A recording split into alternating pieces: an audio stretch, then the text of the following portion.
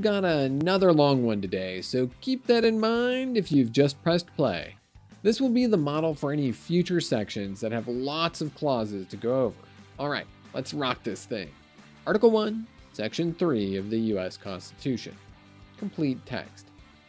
The Senate of the United States shall be composed of 2 senators from each state, chosen by the legislature thereof, for 6 years, and each senator shall have 1 vote.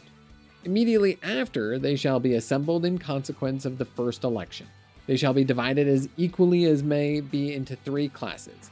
The senates of the senators of the first class shall be vacated at the expiration of the 2nd year, of the 2nd class at the expiration of the 4th year, and of the 3rd class at the expiration of the 6th year, so that 1/3 may be chosen every 2nd year, and if vacancies happen by resignation or otherwise during the recess of the legislature of any state, the executive thereof may make temporary appointments until the next meeting of the legislature, which shall then fill such vacancies. No person shall be a senator who shall not have attained to the age of 30 years and been 9 years a citizen of the United States, and who shall not, when elected, be an inhabitant of the state for which he shall be chosen. The Vice President of the United States shall be President of the Senate, but shall have no vote unless they be equally divided. The Senate shall choose their officers, and also a President pro tempore in the absence of the Vice President, or when he shall exercise the office of President of the United States. The Senate shall have the sole power to try all impeachments when sitting for that purpose. They shall be on oath or affirmation. When the President of the United States is tried, the Chief Justice shall preside, and no person shall be convicted without the concurrence of 2/3 of the members present. Judgment in cases of impeachment shall not extend further than to removal from office and disqualification to hold and enjoy any office of honor, trust, or profit under the United States. But the party convicted shall nevertheless be liable and subject to indictment, trial, judgment, and punishment according to law. All right, here we go. Clause 1. In one simple sentence, the Constitution declared the length of a term for a senator and how they'd be apportioned amongst the states. That's to each state. We sort of take this for granted now that this is just the way it is, but there was a lot of back and forth. On one side, you had people wanting the Senate to be apportioned by population, and on the other, evenly distributed.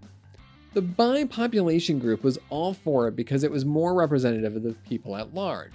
But the even amounts per state folks didn't want population centers to have excessive power over other states. Remember, states each have their own governments, and if places like California had high representation in both the House and Senate, they'd be deciding laws that could have huge influence on how Rhode Island does their, state government, for instance.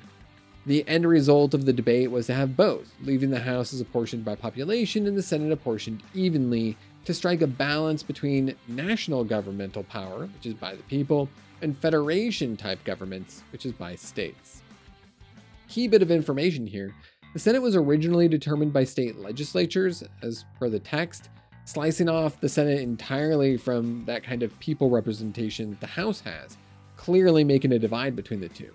An amendment will later change that to be voted by the people, as it is today, but we'll get there in another video. Clause 2. This one is interesting to me, to both create an ability for change while maintaining stability. You have the Senate votes every 2 years, but only roughly 1/3 of the Senate can be swapped out each 2-year time period. I think this is an interesting and good way of mixing the benefits of stability, where you might have someone with seniority or people who stay in the Senate over again and again and again, and still accessing potential flexibility to represent the people of today. That 6-year position ended up being a consistency thing, just choosing 6 years, to match it up with state Senate terms at the time. Senators who resigned or vacancies that arose otherwise would also be temporarily filled by the state's executive branch. That has also changed since the 17th Amendment came into place, but again, we'll get into that in another video. Clause 3. Similar to the requirements for House of Representatives, these qualifications were determined to be unchangeable by any state or other body. In addition, the requirements are higher, even if only slightly, which the founders argued were because of the trust placed in the Senate and the maturity required, which you might think hasn't worked out as intended. Clause 4. This is what I would call a convenience clause. It helped by removing any need for the Senate to elect a president or determine how to do that, and that was actually a big selling point on this clause. It also put some power in the vice president's hand, which having a vice president was decided pretty late in the making of the Constitution, when otherwise there isn't a lot of power that the vice president has. So it was a win-win for ease of implementation. Clause 5. Just like with the House, the Senate can determine all other officer positions and how they get the position. Also, this created an option for if there wasn't a vice president at the time, so, who fills in? Well, the Senate basically picks somebody. Clause 6. The House gets to determine if someone will be impeached, but what this is saying is the Senate then tries that person. There were thoughts about the Supreme Court doing this originally, but because many justices can only be removed due to impeachment, this was problematic since they would be sitting over their own potential impeachments, right? Along with the fact that many of them would be appointed by a president, which partially removes that check on power should the president be impeached, right? Because you might want to do them a favor for getting you your job or something similar. They also smartly took the vice president's position of presiding over the Senate into account as well, and in cases of presidential impeachment, shifting that power to the Chief Justice to remove the vice president from presiding over a situation that could directly lead to their own elevation to being president. Whew, such a small sentence, but there's a lot in there. Clause 7. The last clause for this section. There is really just things about limiting the results of an impeachment trial in here and what those can be, while also not limiting what can happen outside of the trial.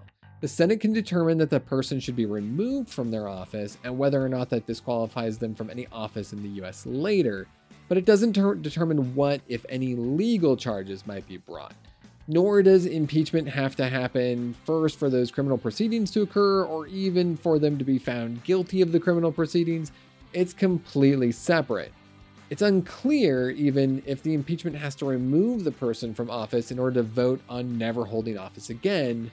Those have been held separate in the past, but there's still debate on if they have to go together. In fact, it even happened in the impeachment trials for Donald Trump, whether or not he could be, found perfectly fine for the keeping in the office, but then still held against any future office in the future.